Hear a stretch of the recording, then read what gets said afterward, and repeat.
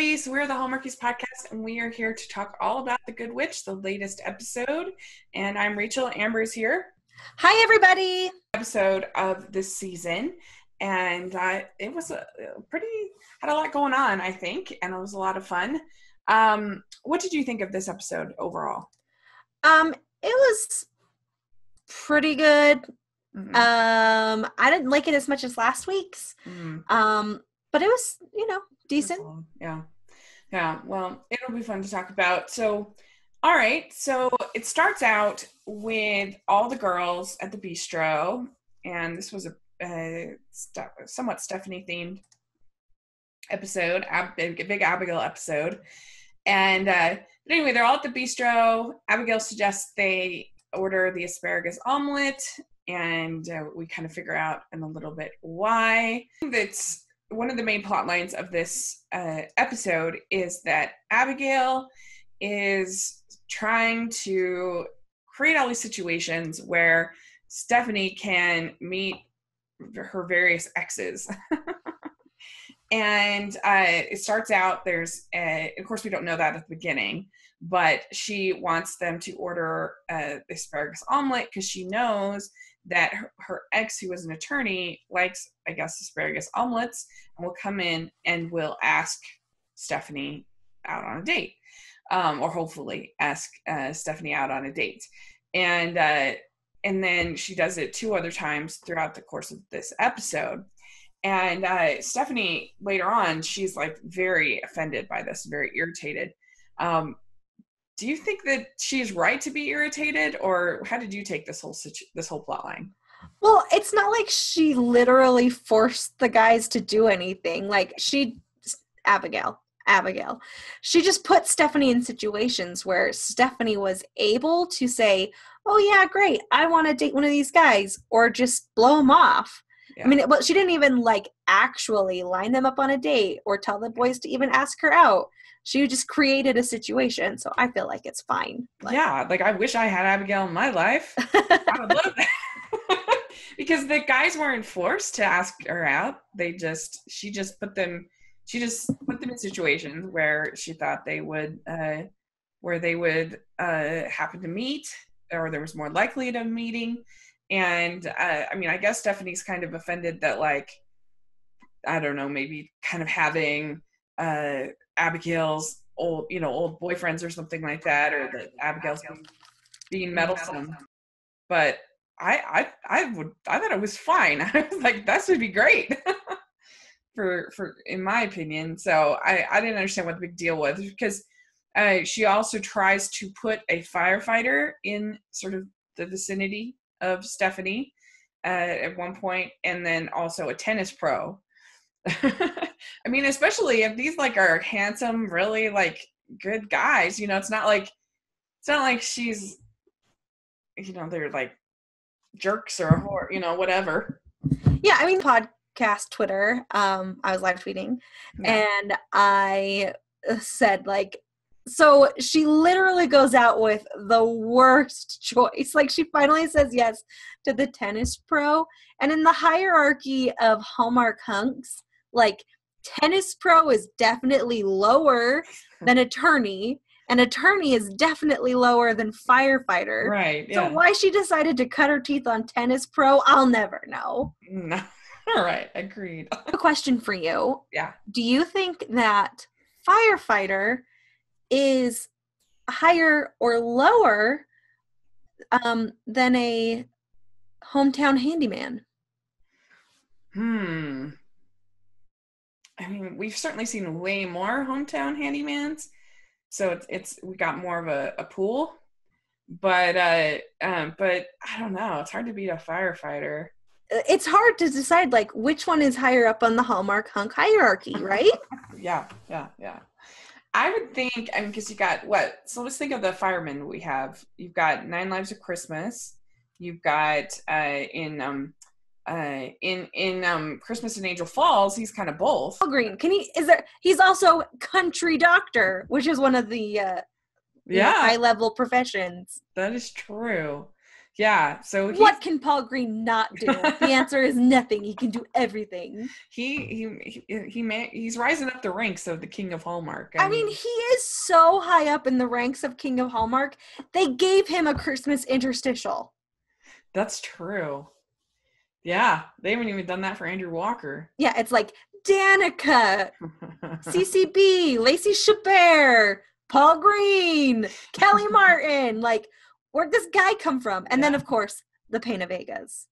Yeah, a firefighter is in For the Love of Grace, Mark Consuelos. Taste of Romance, also firefighter. Yes.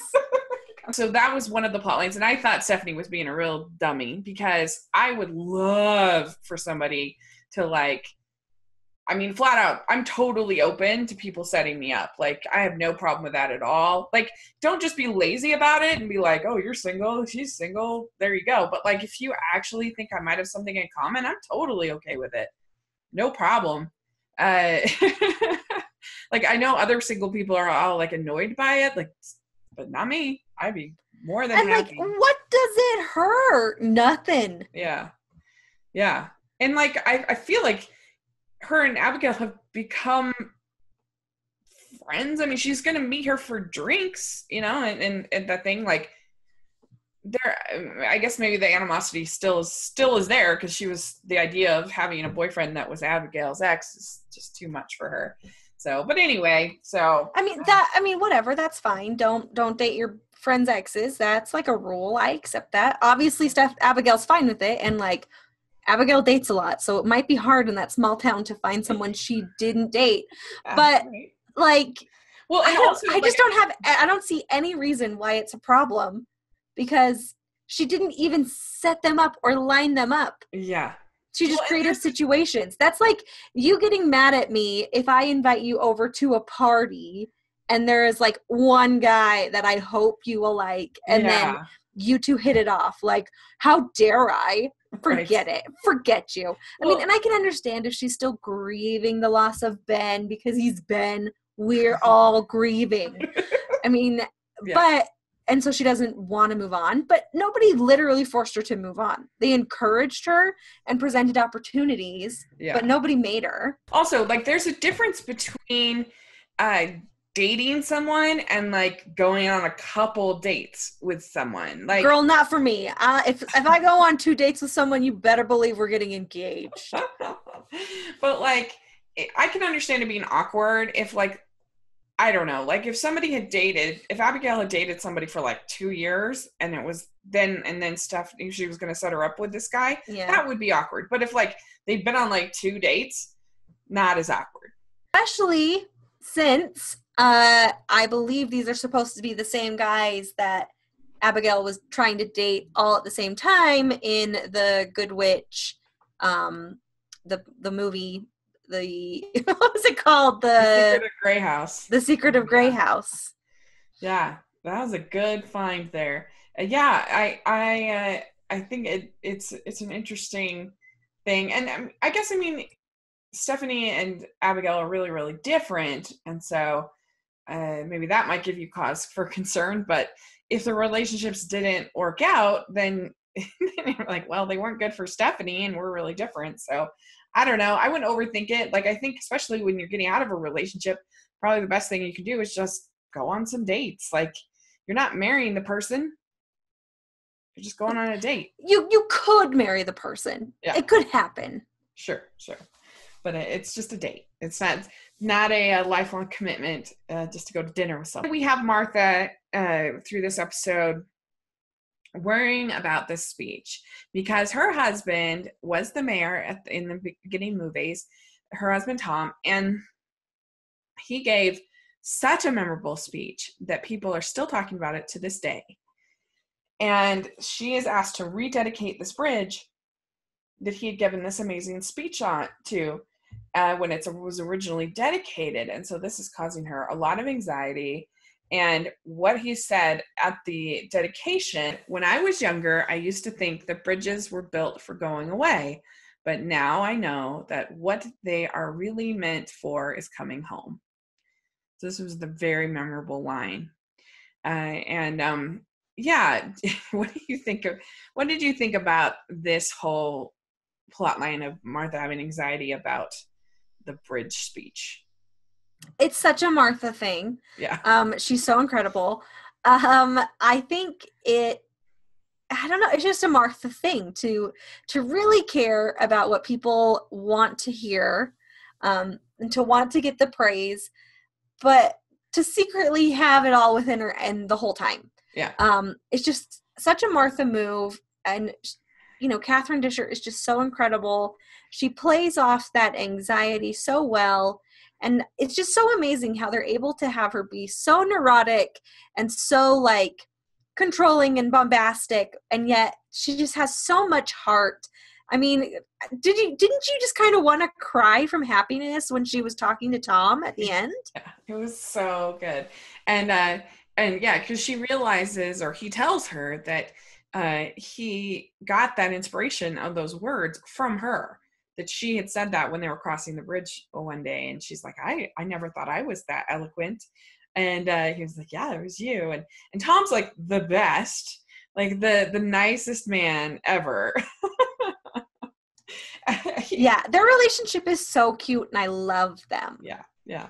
It's kind of maybe a little bit kind of like Rosemary and Lee. Would you agree? A little bit? Yeah, a little Rosemary and Lee. I think, however, Martha is way more insecure than Rosemary. Yeah. And I love Martha so much. But definitely in their relationship dynamics, very similar. Yeah.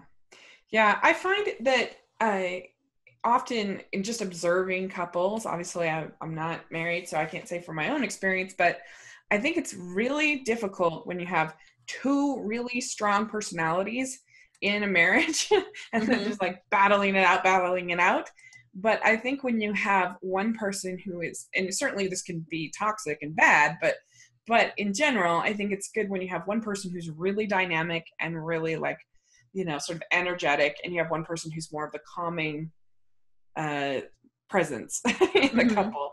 That I've seen that. That's certainly the way my parents are. My dad is the one with the big energy, the big ideas. He's an entrepreneur. He is always kind of excited about, like, if my dad has a food product or something that he really likes, he will literally call like all of his friends and be like, this is so great, or whatever it might be, and he gets very excited. My mom's just more sort of the calming influence of the home. She's the nurturer. She's and I don't know, I feel like that's a really good dynamic in a couple. You don't want to have two people that are just like that, they'll both be just walked over all the time. And you don't want to have two people that are just going to be at each other's throats all the time. So it works out quite well, I think. Yeah, I see that for sure. But it's not like Lee or Tom are like pushovers who just give in. They're also strong, but in like a quiet way. Yeah. So it just really works out great, and I just love it. It's more like a calming energy than like a, walk all over them kind of energy. Yeah. For sure. And my mom and I, we watch it together, the show. And she just thinks it's hilarious that Martha never buys anything from Cassie's shop. Yeah. She's just there constantly, and she never actually buys anything. Yeah. The salt one was especially brazen. It was hilarious. Emily and Salt, because she's just like, well, this whole trip down here was worthless, so I'm taking this salt. So funny. And like it's so funny too, because she was like, are you my inspiration, to whatever that was. She just kills me. Catherine Disher is a gem. And the scene with Sam was so funny. I was dying that when she's just like, I'm going to have the congressman speak or whatever. And I thought, a man of your stature, the doctor or whatever in town. And he's like, well, that wouldn't give you very much time. And she's like, I know. And that was a really fun. The next plot line that we also had is with Nick and Grace. And Grace is like amazingly helpful. I don't know a teenager in the world that when their mom's like, hey, would you organize this closet? Like, they wouldn't have like any pushback on that. They wouldn't be like, no, Mom, I don't want to do that. At least most of the teenagers I know would be like, what are you going to pay me? Or like, is this part of my chores? Or, like, she's just like, sure, I'll do that. I'm like, wow. Yeah, Grace really is just so thoughtful. And I think it's, being raised by Kathy, not Kathy. Obviously I meant Cassie. Being raised by Cassie, who is, super thoughtful and caring and is always trying to do these things for other people. Yeah. So, I mean, that's just the environment she's raised in. But I also kind of think losing her dad has made her, really appreciate family and spending time with her mom and, all that stuff. So I can totally buy her being kind of like a sort of perfect child because it helped her grow faster. I mean, it forced her to grow up a little bit, but also, helped her to appreciate spending time at home. They go and organize this game closet, and everything's just super easy in the organizing for Grace. And Nick is like, sometimes I think you're magic, basically, and the way she's able to find the puzzle pieces and everything like that. And I don't know, I thought that was an interesting kind of moment. You usually don't have that in here, the characters kind of calling the Merrywicks out on their magic. Yeah, you don't, but she also was like, no, I don't really have magic, I just study. Yeah. And I mean, I don't really feel like they have magic. I mean, the only really magic thing we've ever seen Cassie do, magic, not like, ooh, I'm super intuitive, is like be really good with locks, which I don't really think counts as magic. She doesn't even Alohomora them. They just open when she uses them. And then also the dog thing from the first movie, which has never happened anything like it again. Later in the episode where she says, looks like I've Merrywicked things up a little bit. And that's when Cassie tells her that doing the actual having the actual conversations and the tough talks is actually harder than relying on the intuitive charm. He says it's the easier way than doing the real work, which I thought was interesting that she said that. But I don't know, it just felt like that was a unique moment. But Nick was a real pill in this episode. Okay, I need somebody who is Team Nick in this argument to present this argument to me. And like, I don't know if there's anyone that exists. So like, maybe I need to ask like Rice Matthew Bond on Twitter or something, because I just cannot get behind his argument. Like, yeah, that's what I would have said if you had given me more time. When they see Courtney and he's like, sorry, don't, just didn't want to get serious, so thought we should break up. First of all, that's a lie. That is not why he wanted to break up. Not like, oh, I thought we were getting too serious, so I thought we should break up. He's lying. He just said something nice and good, which, great job, but also that's not why you broke up. You just broke up because you didn't want to date her anymore. Is what happened. It's high school. They're not, I mean, people don't expect relationships in high school to last forever. I mean, yeah, my high school is an anomaly because like over half of my high school is married to the other half of my high school. So like, don't judge yourself by my high school. Well, I just say my best friend is still married to my best friend from high school is because Amber's obviously my best friend, but my best friend from high school is married still to her high school sweetheart. Yeah, like we're not saying it doesn't happen, but it clearly didn't happen in this situation, and that's fine. It's fine. Yeah. But Nick is being so frustrating, and the thing that's super frustrating to me about this is that Cassie seems to be sort of Team Nick in this, saying like, "Oh yeah, Grace was too pushy" or something, and I'm like, no, she wasn't. Yeah. I'm honestly, if somebody, because Courtney was Grace's friend, she is duty bound to be like, hey, other friend, I also have an allegiance to you. It's not like, she can't be like, oh, well, also Nick's my better friend, so I'm just gonna let him mess with my friend. Like, they are on equal levels. Yeah, of friends. And she didn't even tell her. like, have they retconned in their minds that Grace went to Courtney and was like, Courtney, Nick is breaking up with you? Because that's not what happened. Mm-hmm. Right. I just watched the episode 2 weeks ago. I know. Yeah. I mean, because Cassie gave the book to Courtney to read to the kids in the hospital, and then said to Nick and Grace to take the toys to the hospital so that they would meet. And I don't know, like, what, I guess she was hoping that they would, like, all meet together and work it all out, I guess. Well, I mean, I kind of feel like the point of that was for Nick to have a chance to actually talk to Courtney, because it seems like he's just been straight up avoiding Courtney, and Courtney's been avoiding him since the breakup, which happens, it's fine, but she's just wanting them to get past it. And after Nick said those things and Courtney was like, cool, Nick shouldn't be like, and that's why I'm better than you. Yeah. It was ridiculous. I just can't handle Nick. And the whole thing is just very, very, like, spoiled rotten teenager-ish of him. He needs to grow up.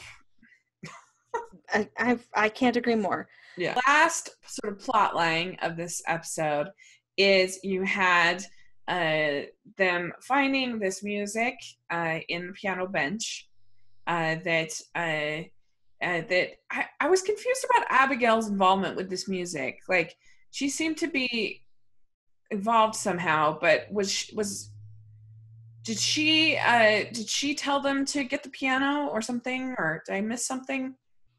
No, I don't think like she was scheming, and with, I don't know, there seemed to be, I was confused about her. Well, I think Abigail was just like, oh, listen to that music, and Sam's like super romantic about it. And then also being like, Cassie's not being super romantic about it. I'll be nosy. Yeah. I don't think she had anything to do with the discovery of the music. Okay. I wasn't sure if I missed something at the beginning, but yeah. So there's this song, this guy Jacob Haywood, who had written, he was like another Irving Berlin or something, and from the 1930s, and this handwritten song and our piece of music, and James Denton can evidently do everything because he can play the piano. And he played the piano, and it was a really pretty song. It kind of reminded me of If I Had Words from Babe. I don't know if you know that at all, but if I had words to make a day for you, which I love. And it kind of had I felt a similar kind of beat to it, I guess. And it was a nice. What did you think of the song? Did you like the song? It was fine. Melody? Yeah. Like, I wasn't like, man, somebody put this on a single and I'll buy it. Like, it was just fine. Okay. Anyway, and so, yeah, so Sam decides to, it's kind of a theme of this music, and Cassie really loves the music, and they're this kind of the building of Sam and Cassie's relationship. There's a funny scene where Grace sees them kissing, and she's like, is this what it's going to be like now that you're engaged? That was funny. And they're like, yep, pretty much. So yeah, and the music keeps playing throughout town. They hear it in the town square, but a saxophone player is playing it, and then Abigail's humming it at the store when Sam goes in to buy a rose for Cassie, and he ends up getting a dozen there for Cassie. And we also got a brief scene with Tara. Yeah, Tara, welcome back. Where's your husband? I miss him. Yeah, because her sort of role in this was to be working at the store and be rearranging stuff in weird ways. Yeah, which I think the whole point of that was to show us that even though Cassie is super easygoing, she does have preferences of how things are done. Yeah. And I mean, and that's kind of the point of this episode, I guess, is that because Sam is like, oh, great, we're in love, we're getting married. Let's kind of plan things now and like force the planning. And Cassie's like, let's not. But she wasn't really saying that or asserting herself. So I think that was the symbol of Tara rearranging things. Oh, that makes sense. Yeah. And there were some fun lines. I liked when Abigail says, I may have to start calling you Mr. Romance. And he says, I'm actually Doctor. I'm not going to start calling you Dr. Romance. And he's like, no, that would be creepy. Except for, sorry, Dr. Romance. That's your new name, according to life. So it was a bad move. That was funny. And then, and then they're playing at this place where they all go to eat. They're playing the song again. And Sam says, why don't we have this jazz quartet play at the wedding? And then he's like, what kind of food should we have? Having all these conversations. And after Cassie tells Grace that, that it's the easier way than doing the real work, she realizes that's kind of what she's been doing. So she needs to have the real conversation. And so they have this lovely moment where, first of all, she does tell George that she doesn't want the baseboard painted in the house, which is kind of a funny scene. And so she's just asserting herself all over the place. But also they have this really lovely moment between the two of them, where she just basically explains, like, I am so excited to get married to you, but you haven't asked me what I want, and I haven't told you. And that was such like a great thing. Like, talk about the complete 100% contrast to Nick, because here she is taking responsibility for her part in the communication, which is so mature to do, and saying, I haven't told you, you haven't asked, and not being like a whiny woman, like, why didn't you know what I wanted without me telling you? And the thing that I like about that is, like, oftentimes people haven't asked you what you want, and you're like, oh, I didn't get what I wanted, but they didn't ask me, and you could blame someone else for that. But ultimately, still, like she says, and I haven't told you, which is just as important as someone asking you what they want. If someone doesn't ask you what you want, you still have just as much opportunity as they had to ask you to tell them. And I think a lot of women want men to just like know what they want for whatever, for their wedding. And spoiler alert, they are not Merriwick women. They don't just have that intuition. Right. Yeah. I mean, it would be interesting if they ever had a man on the which you had the intuitive charm. I don't think we've ever seen that, but yeah. Exactly. Like, men aren't fortune tellers. They can't read minds, and they sometimes need help. Sometimes a lot of help. My dad is the worst. 1 year, my mom is lactose intolerant and can't have grain, gluten-free, whatever. And 1 year, and my dad's favorite food in the whole world is cheesecake. And 1 year, for her birthday or Mother's Day or something, my dad got my mom a cheesecake cookbook. Which was that's so funny. Like, he literally can't eat any part of this at all. It was pretty funny. But yeah, so they need help sometimes. Well, I mean, to be fair, everyone needs help sometimes. Yeah. And if you are not being asked what you want, tell them. Yeah. I think I might tell people too much, which is the problem. And like, also, if there's things that I want and no one's asked me and I don't feel like telling people, I'll just go and do it and get it for myself. Yeah. Although I must say, I'm a pretty good present giver. I'm pretty good at listening for you. I have some butterfly clips that agree with that. Yeah. But okay, so yeah, and it was very cute when she says, I want to be able to walk past a field of flowers and say, that's the exact color I want, or stumble upon a hidden beach and decide this is where we should say our vows. The only thing about this is this could take a long time to plan.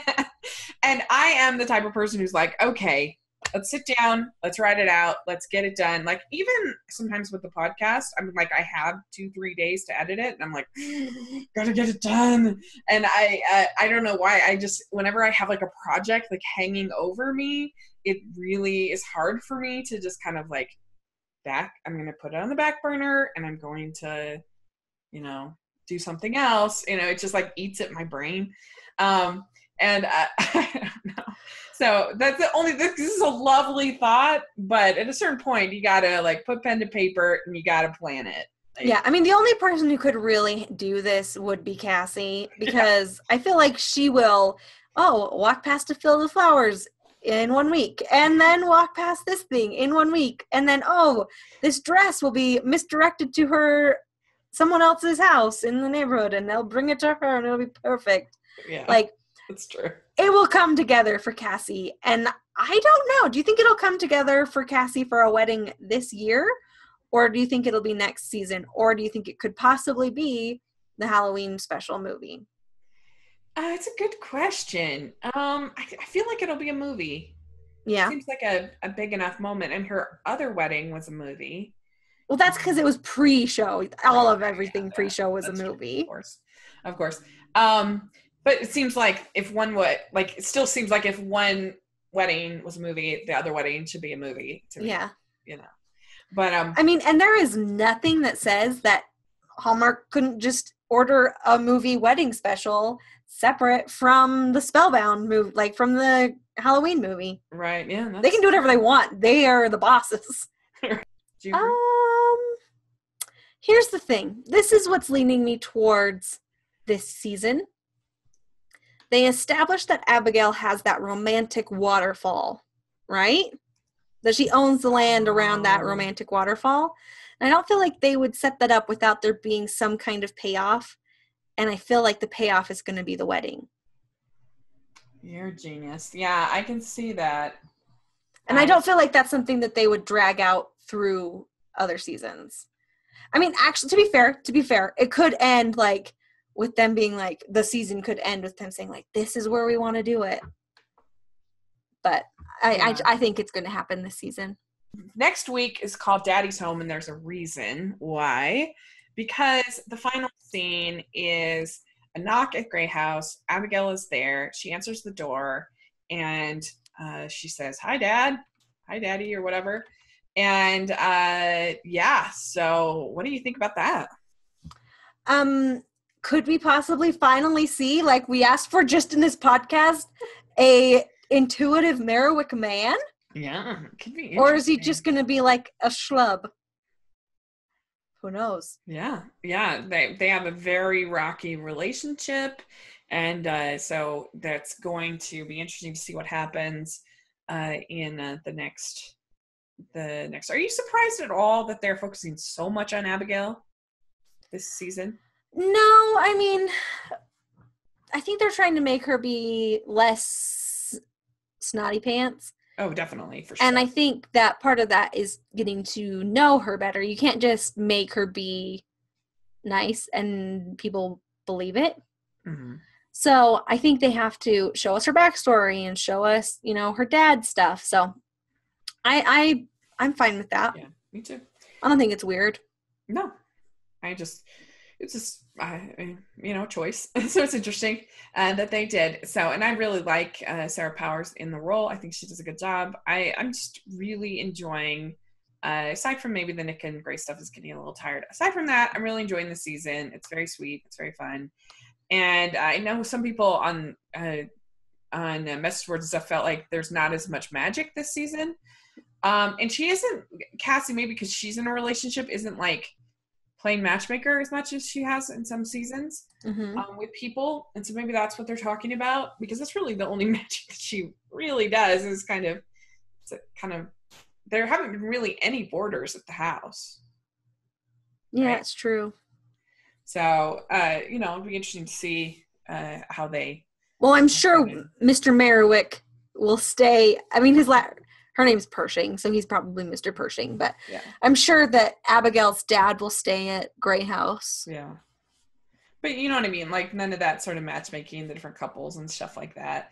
But I feel pretty confident that we will have some sort of matchmaking coming up in episode 6, Match Game. Ooh, yeah. Yeah, there you go. That's definitely a good guess. So yeah, we'll just have to wait and see what happens. So we'll look forward to a new episode and get to see what's going on with Abigail and her dad. That should be pretty good. And it probably will be one of the more emotional episodes of the season is my guess. So that will be good. And so that's the only new programming we have this weekend on Hallmark Channel. So time to get caught up on things. And it's also on Lifetime is the Meghan and Harry movie. So that's exciting.